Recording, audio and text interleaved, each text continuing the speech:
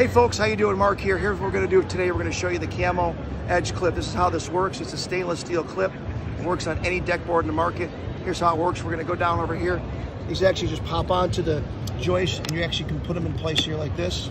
Lay all the boards down, and then you have this clamp here, which we call the lever tool.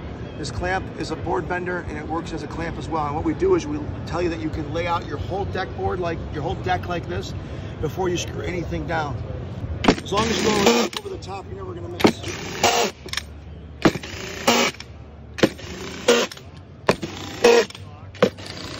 This is the never miss guide. This guy goes on like this.